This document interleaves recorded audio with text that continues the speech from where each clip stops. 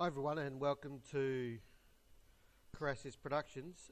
In this video I just want to show you my new Photobox and how easy it is to use it, my plugin for Headway Themes. So you can see I've got my site set up, and you can see I've got different images here. There's a hover effect. If we click on them, it opens up to this slider. You can press play here and you'll see it auto play. We'll pause that. You can advance using your mouse with the arrows. You can also advance using the keys, which I'm pressing the left and right arrows on the keyboard now. It's got a film strip down the bottom which you can hide. Okay, and you can also zoom in, and if you zoom in with your mouse, you can now pan around the images, so you can get a really good look at a zoom in effect on this image. That's why I chose this plugin.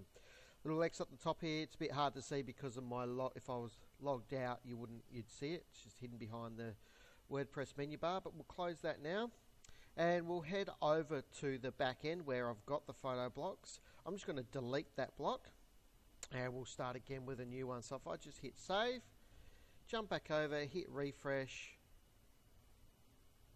it's all disappeared. Alright, so let's draw our block first. So we'll add our photo box. So when we come down here, we can see down here we've got photo box.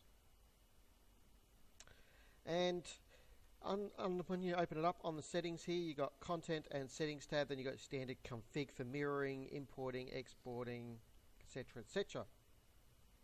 That come with standard Headway blocks. So we're going to start with the content. In here we got choose image. Now it starts with one. You can hit the plus sign to have multiple, and then you can delete them. Just going to drag this up just to get a little bit more real estate. Alright, and once you've got them as well, you can hover over here. I've made these so you can sort them for which way you want them to rearrange on the front end. Anyway, so let's add this in. Choosing image. Sorry, let me just get that. I've just plugged in my tablet. It's obviously booted up. Alright, so we'll start with this one. I'm just going to add in the animal ones to get this started. So this is the jellyfish. So we'll type that caption in there. You can type whatever you want. If you hover over, you can see choose the title for your image. Then we'll add in the other animals here for an animal display. So we're going to go penguins. And we'll add the penguins. And then we'll add in the koala. There it is. Might just add a couple more just for the sake of it, just for fun. We'll add in the tulips. And then we will add in the last one. We will add in the chrysanthemum. I don't know how to spell it, so I'm just going to cut and paste that there. And that's our images loaded. So when you jump over to the settings, so the thumbnails, this is your thumbnail size on the page. So that's set at 200px. I'm just going to unplug my tablet there because it keeps beeping. So that's set at 200px. You can make that any size you want. If you leave it blank, it'll default to full height of the image. Now this is universal, so this will scale the height of all the thumbnails. It doesn't just assign it to one. This margin setting here, this is the margins between the thumbnails. So you can set this up 5px on the top, 10px on top and bottom, and 5px on the 5px on the top and bottom, 10px on the sides.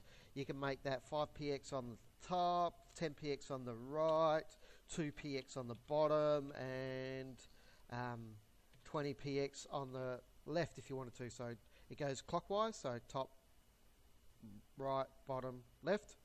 But if you leave it as 2, you got top and bottom and left and right. The hover focus is currently checked by default.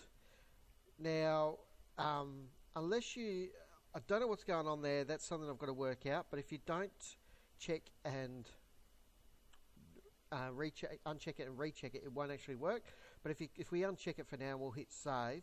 Actually, what I'm going to, and then refresh.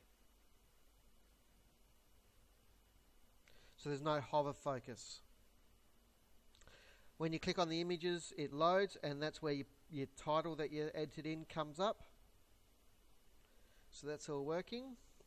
We'll just head back to the back end here now, and we'll re-enable hover focus. Hit save, hit refresh, and now we've got the hover focus effect. So I've got to make that, I've tried making that so it's unchecked by default, but it hasn't worked. But we'll try and work out what's going on there. Alright, so now we've got that, everything's working on the front end. If we head into our visual editor, when I first designed this plugin, it was designed to be, I made it so it was always centered, but then I changed that, because if you go in and edit the Photobox instance and go into your fonts, you can use your text alignment to align center, align right, just like any other visual editor. Alright, so let's hit refresh, and there we have it. Now with the CSS code, if you hit, I think it's Photobox underscore thumb, and let's add a border solid 2px, and we'll make that hash B20022 just for fun, just a nice red, dark red color. And so now we've got a border around. We could go, we could add, instead of a border, we could make it border radius, and we could make it 50%. So we can make our thumbnails round. What we could do is go dot, I think it's hover underscore focus. Double check that, because I think I might be wrong there, but we'll find out in a second. Border solid 2px, let's make that 5px, hash B20022. So we're making a solid border of 5px if on hover, which it's not. So let's just go inspect element. I'll bring that over from other screen and drag that over. No, there isn't one for hover focus. Okay, that's why. I'll have to change that. I'll see if I can add in a CSS code too, so you can change the hover focus. So at the moment you can and that, but there is one called float shadow, which will do the same as Photobox thumb.